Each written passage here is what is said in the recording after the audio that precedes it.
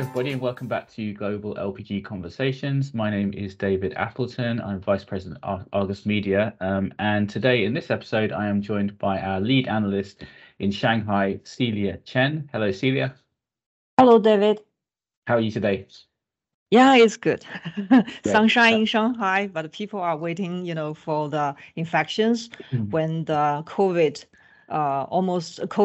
restrictions almost all were removed. Yeah, that's good news. That's one of the things we're going to talk a little bit about, particularly with regard to the impact on the LPG and the petrochemicals business. So we'll get straight into it here. Obviously, it's been a challenging year for Chinese petrochemicals. Let's be clear on that. Can you just give us the latest about what you're hearing from the market? Yeah, actually, this year is very tough, for those PDH plants. This year, they are facing very high propane prices, and also it's very volatile. That means it's unpredictable for them to make their plan for the next month. Yeah, one of my clients based in East China, he said that, when they are facing such volatile market and also the weak demand, especially the negative margin, what they can do is to choose shut down at the right time in order to avoid huge losses this year. And they already shut down for 3 times. Yeah, that's a very tough thing for them to do.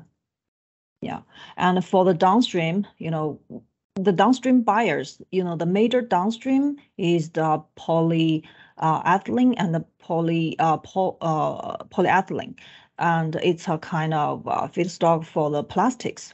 And the downstream converters, what they are doing this year, they prefer not to sign, the term supply contract. They are preferring to buying from spot market because these can get more discount, especially when there's new sellers to come.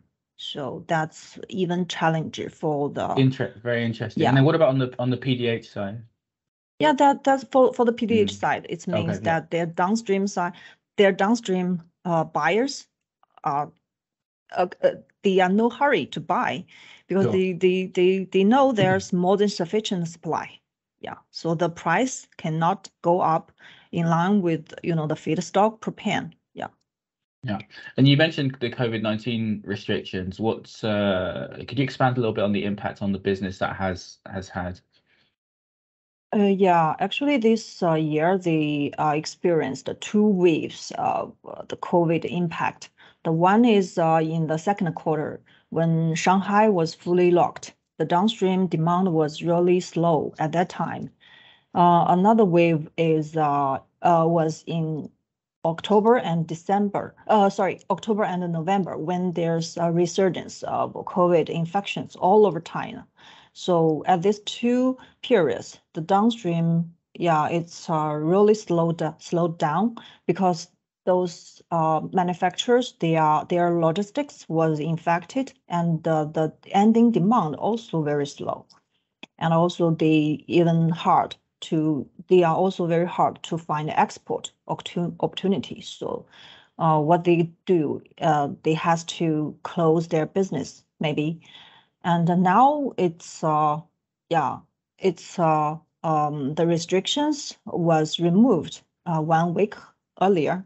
But what I heard from the downstream marketing now is because it's close to the year end, is the traditional Chinese Spring Festival is also coming soon. So because they are lack of new orders. So they may, So the demand recovery at this moment was still uncertain. Okay, yeah, that's a really important point. Actually, that's kind of leads into my next question. Obviously, we've seen Chinese imports have not risen in 2022 versus 2021 because of those lower operating rates you mentioned. And it's interesting to note that even with the change in restrictions, you are saying that we're not going to see a big change immediately. What are your thoughts on that bit going into 2023 more broadly and a bit further along the line? Yeah, This year, actually, in the first 10 months, so when we look at those China customs data, we saw that Chinese LPG import has increased 6% this year. So the whole year might be 5 to 6% growth. It's much slower than last year and also slower than the market expectations. But of course, the PDH sector, the petrochemicals sector was still the major driver of import growth this year. According to our Argus data, the Chinese PDH production this year had a 13% growth. So of course, their average operation rate had more than 10% drop, but the total capacity, I think it's had a 30 to 40% increase instead. So that's the total capacity increased, the average operation rate dropped, but the total demand for propane still increased. Yeah. But yeah, for next year, that's also very challenging because there, according to our knowledge, there are still over 10 new projects, new PDH projects are going to come next year. So it means the capacity expansion was still there and the demand may be still not, cannot be as strong as what happened maybe 2 years ago. So that's still means the average operation rate of PDH plants may drop further. Yeah, Okay. next year. So we're looking at 10 to 12 new PDH plants to come. Yeah. And then just in terms of purely the numbers, that's how much new propylene capacity is that in the next 2 to 3 years? Yeah, that's I think beyond this 10 or 12 new PDH, there's still 3 new steam crackers are going to start up there, so that the total propylene capacity will be more than that. Okay, understand.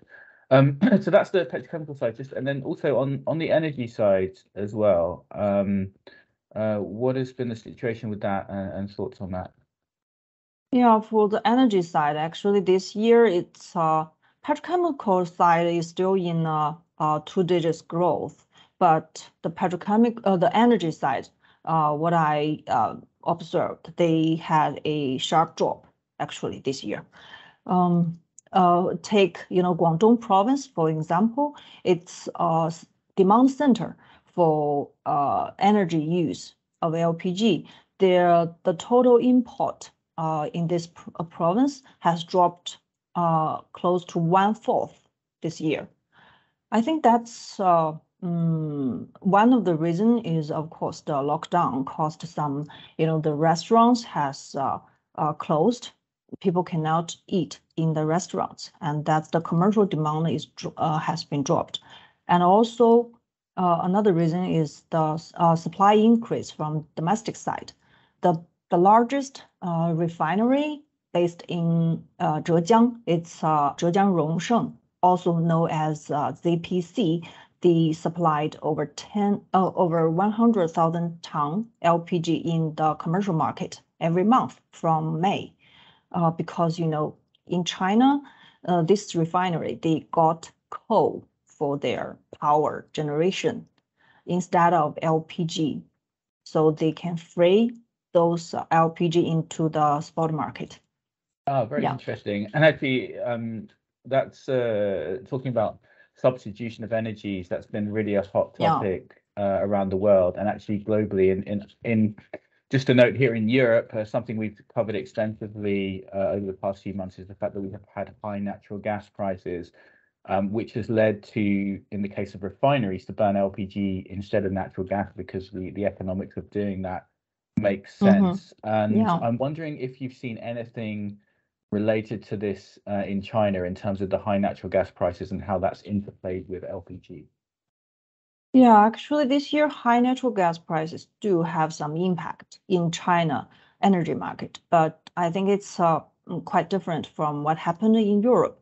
China is rich in coal, actually.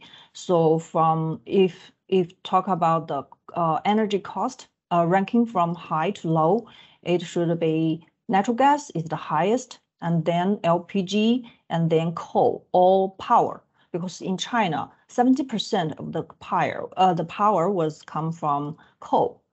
So that means what I heard from a client, they said, in some places, use electric cooker, even cheaper than burning LPG. So the substitution was mainly is coal or electric cooker to LPG. So this is what the residential sector happened in China. Yeah, and from the talk about refineries, yes, many refineries they used to burn LNG. Some of the refineries burn LNG for their power and heat for their power and heating. But this year, what I heard is many of them they already signed long-term supply contract. So those part of the natural gas, the price was still okay, but if they have additional demand, they need to be covered by their own produced LPG. Yeah, but this volume is not big enough to influence the total situation in China here. Yeah. Interesting. Okay. Yeah. So basically the local refinery availability has not been negatively impacted in the same way as it has in Europe, where this has obviously been a big challenge. Okay, great. Well, thank you very much, Celia, for that overview. I'm sure that our listeners will find a lot of that very, very interesting. If anybody has any follow-up questions, then please do get in touch with us. There's numerous ways you can do that via the podcast and or through Argus Media. So do send any questions you have to myself or Celia, and we'll be happy to answer those. Thank you very much, everybody. I think this is possibly our last podcast of 2023.